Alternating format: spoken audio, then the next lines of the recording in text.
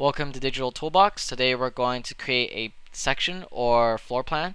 The process is the same, it just depends on where you decide to cut your building. First thing I'm going to do is save this file before I do anything further.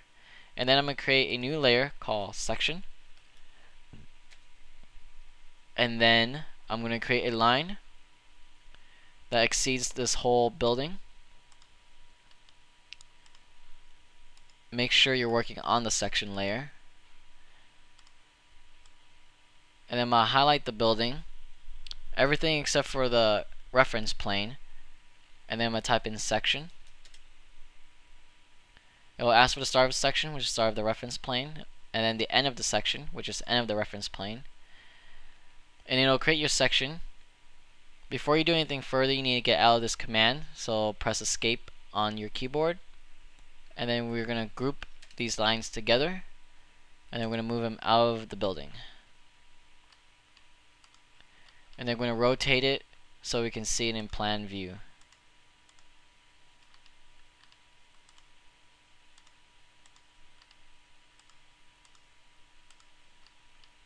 You'll see why we need to do this later as the tutorial goes on.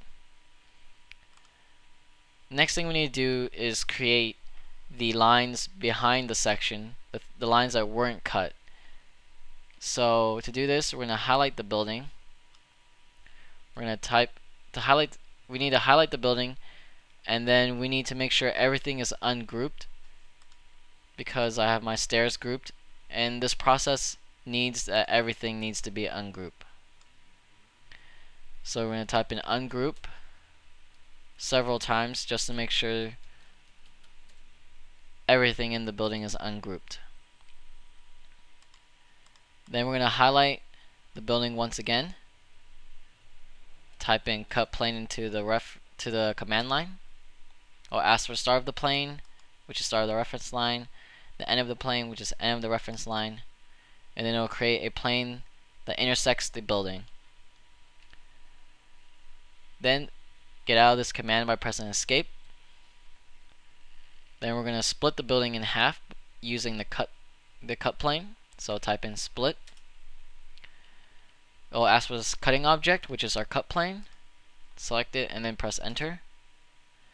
And as you can see, it says split failed in the command line, which is it's not cutting through everything because it's only cutting through the objects that is intersecting the cut plane. So deselect that.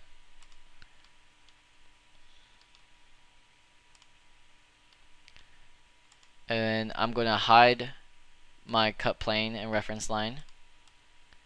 And then I'm going to delete what I don't need. So now you have a section of your building. And then I'm going to go to my right view, and I'm going to highlight my building. And make sure your right view is highlighted. And then I'm going to type in make 2D, and this window will pop up. And make sure it's on current view and everything else is deselected, and then click OK. It will create a 2D drawing of that view for you, and it will be put in a different layer that Rhino created called make 2D visible lines. We're going to move this to where our section is. So I'm going to turn on that layer again.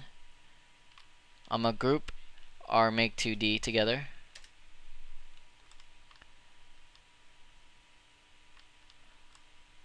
I have my section rotated the wrong way, so I'm going to reverse that. So here we have the section, which is used for poché or hatching in AutoCAD or Illustrator. And this is the section where you can see things that are not cut, such as the stairs that were not in the section command. So from these two 2D drawings, we can export it to Illustrator or AutoCAD to create your final drawings. So that's how you create a section or floor plans, and thanks for watching.